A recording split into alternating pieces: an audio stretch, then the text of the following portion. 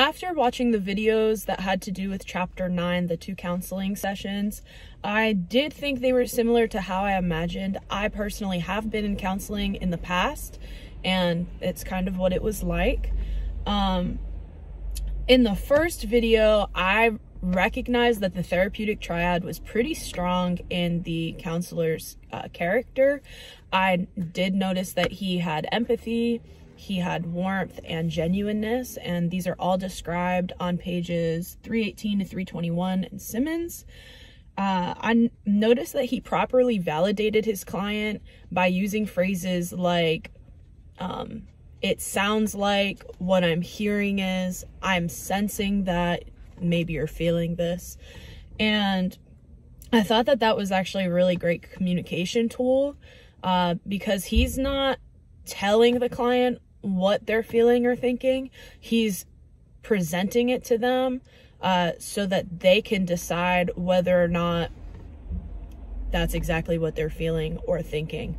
So he's kind of using it to guide the conversation for them to kind of confirm or deny whether or not that is true, which is great because it's hard for us to make up our own minds, and it's important for clients to be able to do that, especially if they're gonna reach their own goals and become independent outside of counseling.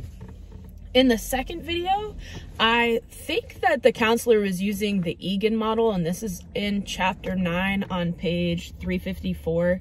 The reason I thought that is it sounded like he was trying to intervene with the client and that he was pretty confrontational. And a recap of the Egan model is, what is going on? What do I need or want? How do I get what I need or want? And it really sounded like the counselor was taking things that the client said in past sessions and reminding her of those things and trying to confront her with her own thoughts or feelings expressed in the past so that she could make decisions in the present. And he really focused on setting goals with her and gave her some homework for the week. So that's why I thought maybe he was using that model. And whether or not I would connect with either one of these counselors, in the past, whenever I have had a counselor, I've been pretty particular about only having female counselors, and that's just my own preference. However, if I had to choose one of the counselors, I would choose the first one because he seemed more gentle in his approach, whereas to me, the second counselor seemed a little more intimidating, and it's probably because he was being more confrontational with his client. And a question for y'all is, out of the models discussed in chapter 9, which model do you think you'd most likely use as a counselor? I thank you guys for your time, and I apologize if there was any loud noises like that truck that just went by.